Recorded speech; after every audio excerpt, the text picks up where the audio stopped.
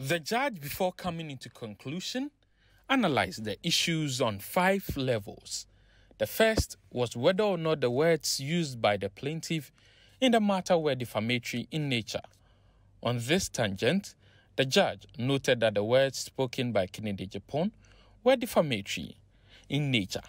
The case against Kennedy Agyapong was that he had accused Anas Arimiao Anas of a number of things, including being a blackmailer, a thief, a fraudster, an extortionist, and corrupt.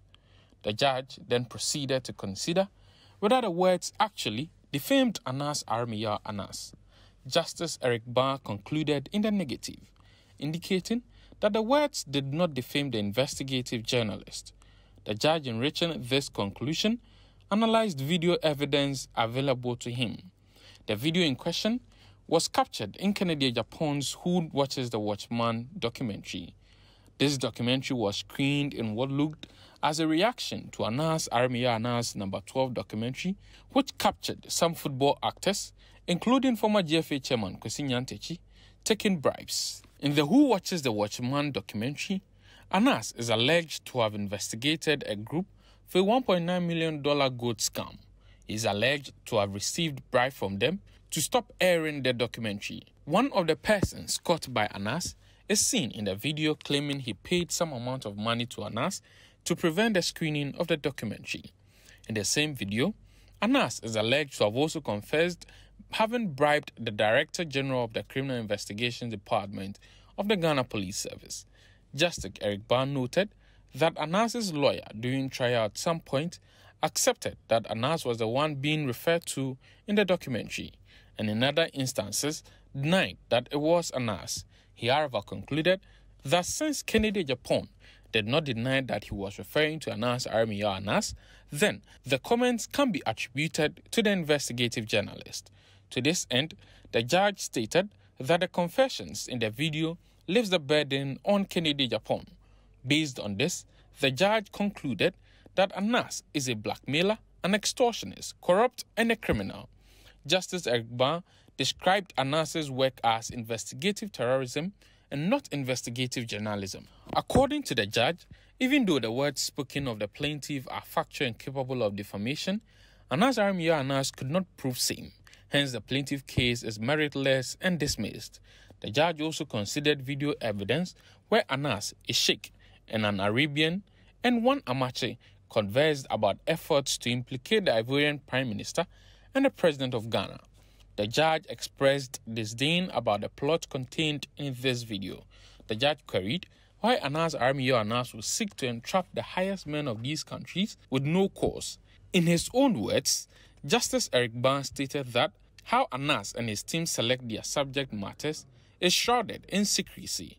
Even though the judge did not rule out the essence of investigating leaders of nations, he noted that preempting unjustified attacks on their credibility, unprovoked by any credible suspicion of a specific act of corruption engaged in or about to be engaged in by them, such as drawing them into a trap so as to be caught in a contrived corruption, as alleged by Kennedy Agyapong, was unwarranted. The judge further questioned who the financiers of Anas were, and if they were outsiders, would they be comfortable if their leaders are put in a similar situation? To the judge, this attempt by Anas and his group has nothing to do with journalism, but rather a scheme for grabbing power by the back door and satisfying Anas's insatiable chase for power, publicity, fame, awards, and rewards. The judge, having taken this position on the evidence available, concluded that Kennedy Agyapong was therefore justified to have made the comments about Anas. In all, the judge concluded that Anas could not prove the defamation case against Kennedy Agyapong. The judge awarded a cost of 50,000 Ghana cedis against Anas to be paid to the MP. Kennedy Agyapong has been speaking to the press after the judgment. The victory is for the victims of Anas, the people, the good people of this country that Anas has destroyed. All those people who were sacked from their jobs, the people who have died through Anas' illegal investigation should be compensated. Compensation is not enough. He has to apologize to his victims. And today, I say to Ghanaians that we have to be bold to speak the truth in this country. they have gone through Anas's humiliation in this country. Nobody, no citizen of this country should go through like that. I tell you today, the 50,000, I don't need it. I give it to him, but he should live with his conscience. And with this judgment, God is also going to give his judgment. Tiger IPI, under whose supervision Anas carries out his activities, has reacted to the judgment. According to a statement released by the company, the decision of the court is an unfortunate travesty of justice and very inimical to the administration of justice and fairness. If for nothing at all, Mr. Agyapong made an allegation of murder against Mr. Anas.